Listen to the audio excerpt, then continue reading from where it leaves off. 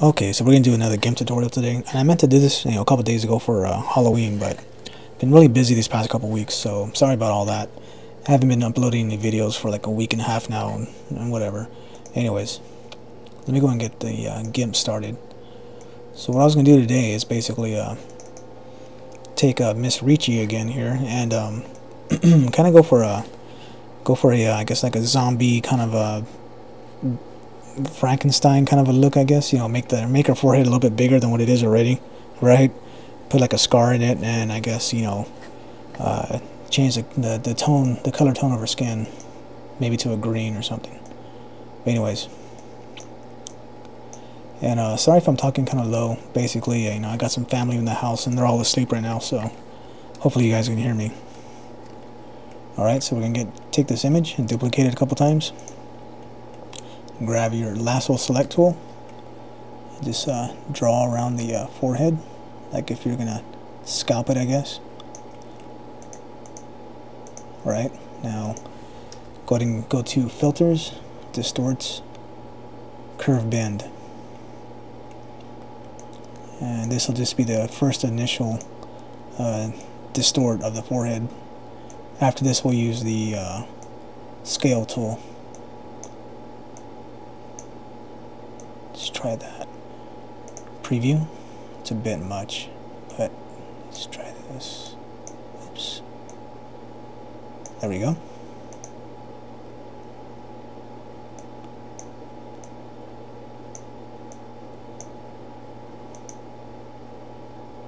That looks alright.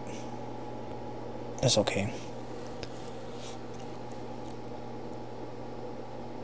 Now it's going to be a floating pasted layer, so we got to make it into an actual layer by clicking this little button down here. Now you can move it around and do whatever you want with it. So let's go ahead and click our scale tool right here. Click on the image and uncheck the eyeball so you can kind of see what you're doing. If you leave it checked, basically you'll have two images. Now it's kind of hard to see.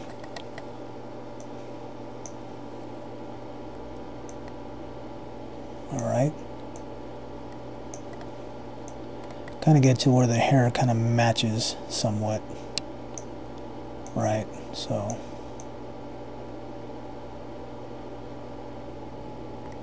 something like that. Down a little bit. Okay, that looks good. Just have to fix the there's like a hard edge right there, so gotta work on that a little bit. Maybe the scar will cover it. Alright, press scale. Recheck the eyeball. Right click on this image, merge it down. Alright, let's get our heal tool. Okay, now let's go ahead and make the brush a little bit bigger. And just fix any type of hard edges you see. Like right there and right there. Sample different areas. Hopefully this will.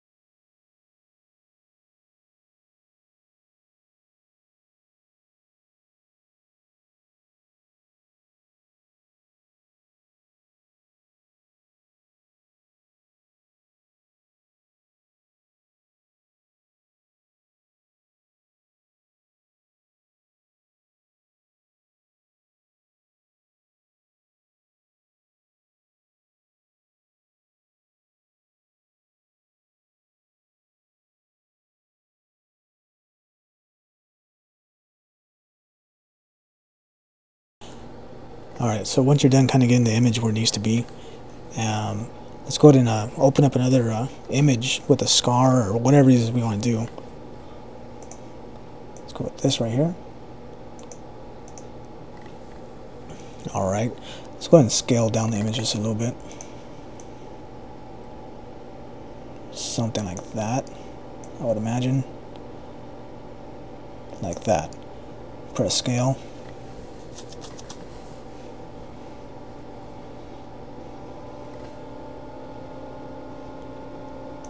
going to move the image up a little bit and rotate it. So I guess right about there. Now let's remove the scar from the image. Let's get the lasso tool. Let's go ahead and just go around the image like so. Select invert. Make sure there's an alpha channel, and there is. Hit the delete key and select none. Now usually when you do stuff like this, you're gonna have some type of excess, right? So let me show what I mean. It's like right there. So let's go ahead and just get rid of that. Circle around it with your lasso tool. Hit enter. Now hit delete. Now select none. Let's go ahead and go to layer auto crop. Let's move it up just a little bit. Let's do a scale on it, just manipulate it just a little bit, like so. Scale. Alright, let's get the eraser tool with a fuzzy brush.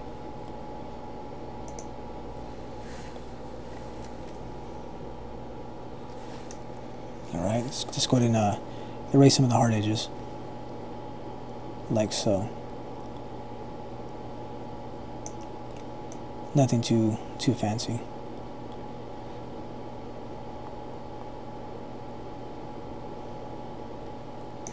There we go. Alright, now on that image right there, go ahead and right click and merge down. Alright, let's go ahead and grab the heel tool and just go ahead and like kind of blend it in with the forehead.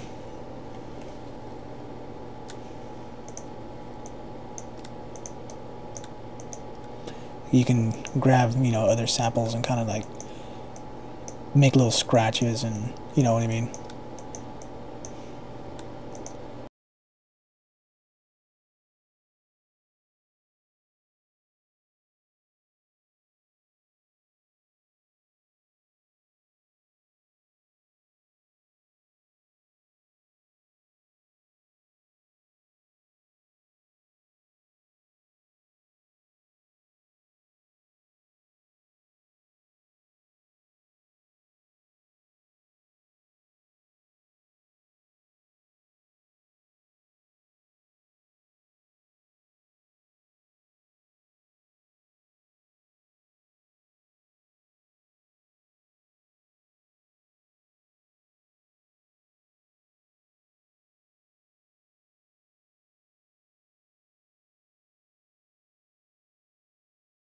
Okay, now, okay, this is more or less how you want it, right? So let's go ahead and add some color to the face.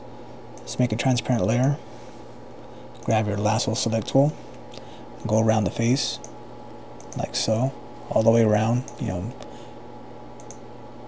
minus the hair, of course, just the skin.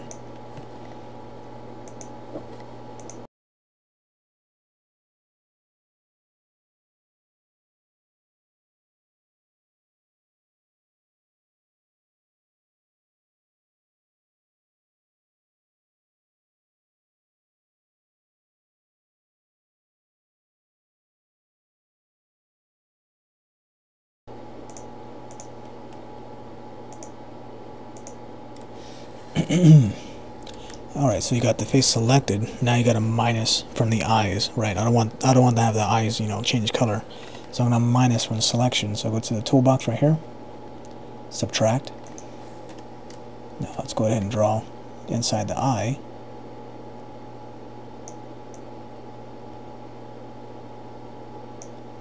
Like so.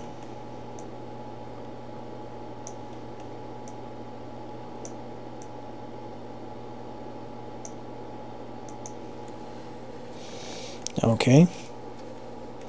Now let's go to select feather. Feather by, I don't know, 5 I guess is fine. Select a dark green, a really dark green, almost black. With the bucket fill tool, fill the area. Alright, now select none, filters blur, Gaussian blur by 5. Okay, now set that to a soft light, like so. Now we're going to go ahead and fix some of this area around the edges with your smudge tool. But first, if you have any type of like like a dark areas, just go ahead and use your fuzzy eraser, like so. Then after this, we'll use the smudge tool to smudge the pink areas back in place, or the green areas, I mean.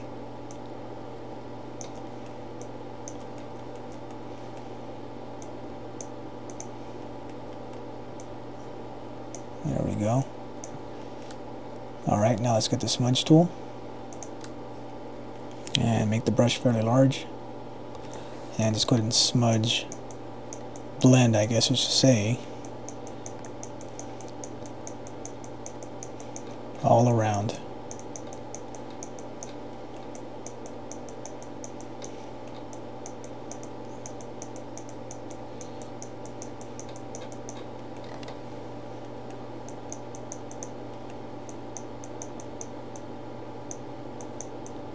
There we go, looks a little better.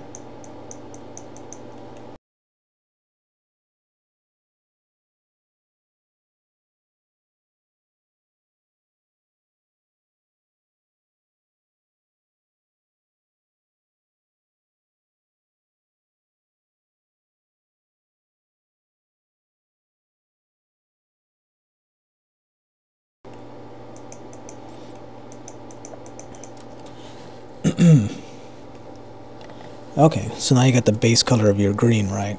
So it's going to make another transparent layer, like so. And make sure that transparent layer is underneath the green, okay?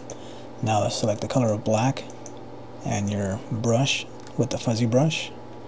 And let's go ahead and add some highlights, or basically dark areas around the eyes and any type of wrinkle or part of the face that you can add a little bit of depth to it, like so.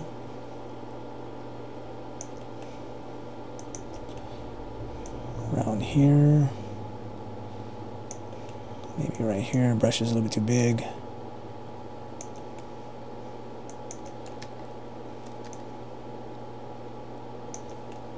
Around the mouth a little bit, underneath the nose. Okay. And also around the hairline a little bit. Up in there. Around here. And across the scar.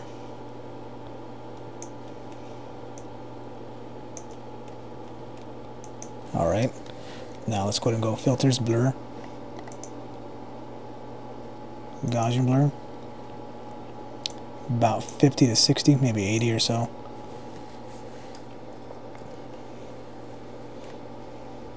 Okay, now select that to a soft light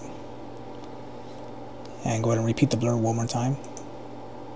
Repeat blur, Gaussian blur.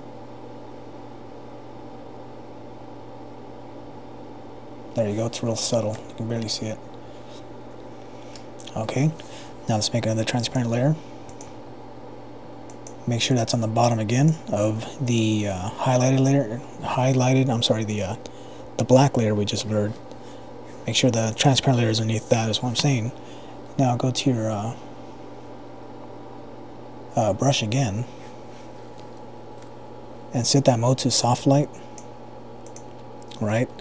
Now, again, just go ahead and add more highlights.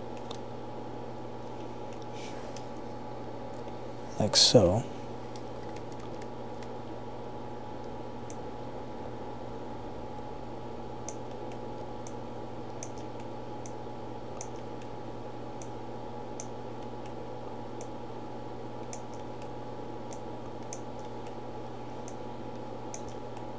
Maybe around the scar at the very bottom, around that area. Don't like the way that looks too much. Alright, filters, repeat Gaussian blur, There we go. Looks a lot better. Lower it down just a little bit. The opacity, I mean, and also with the green. If it's too much green, just go ahead and lower it down. Right about there, looks all right.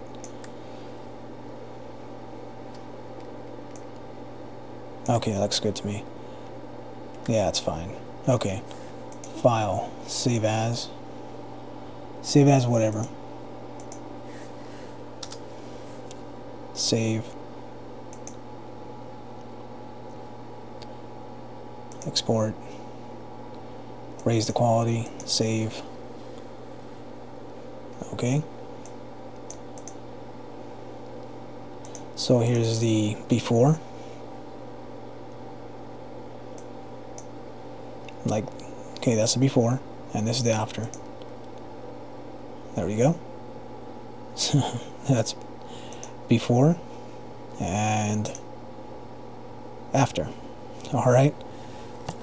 So anyways, hope you guys like that, and see you guys later.